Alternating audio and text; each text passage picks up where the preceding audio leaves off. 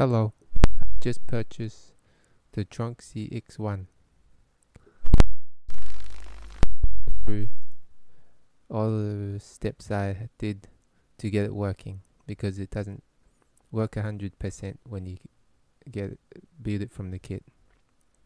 Okay, the glass plate, there are screws underneath it, and if you put the paper clip on, it'll make the glass plate warp. So I put 2 bits of leftover credit cards there, so that the paper clips are sort of above the screws, so it doesn't warp. That's okay. The credit cards are good width, good height. And I've left the little cable there at the end, the little strap there. I didn't cut that off, so that I have something to pull out the model with. It's just some little convenience.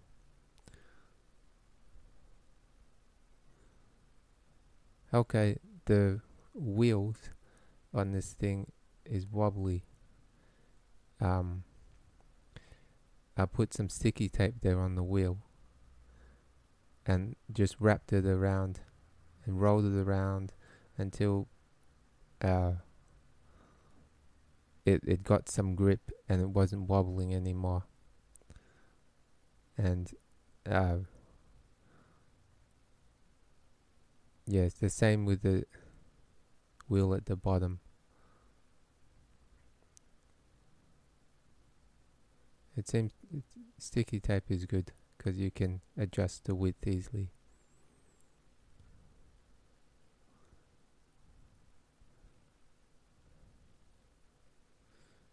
And the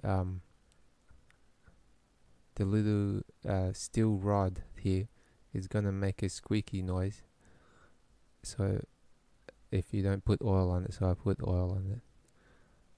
And there's a bit at the bottom here, this little plastic bit. It doesn't, the one that came with the kit doesn't fit, and the one that I printed out from Thingiverse isn't perfect.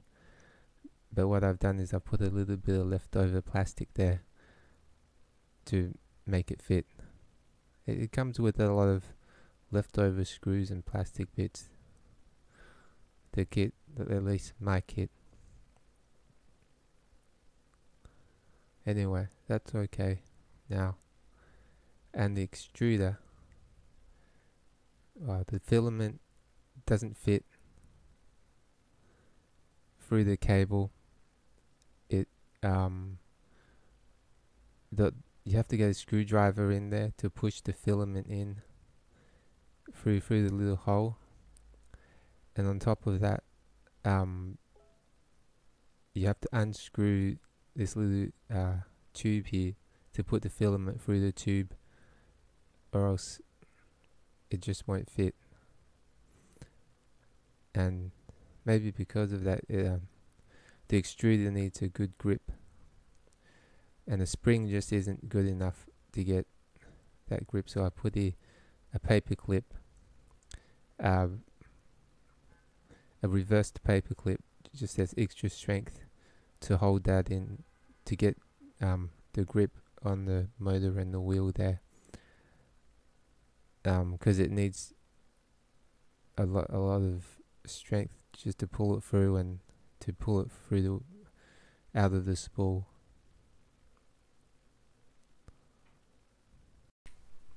When you first print things, you might get lumps like this. Lumps are bad because when they dry up and the printer nozzle goes over them again, it'll hit the lump and it'll knock the model off the plate, and that'll be the end of the print. You can't do anything after that. So to fix that up, I changed the restart value in the settings, the printer settings, You can see I've changed it to minus 0 point something and 0.6. I've got it currently, and you can see some results. This first one is a restart value of minus 0.4, and the second one here is a restart of minus 0.8. And what the restart does is when the nozzle restarts squirting the plastic, it'll push back the same amount of plastic as it pulled out. But if you put a minus value there, it will say don't push back as much, just push back a little bit of less plastic. If you're connecting it to a PC with Repetier, you have to change the baud rate to the same baud rate as the printer. Mine was 115200. I haven't had to change any baud rates to anything since the 1990s, so this is kind of old.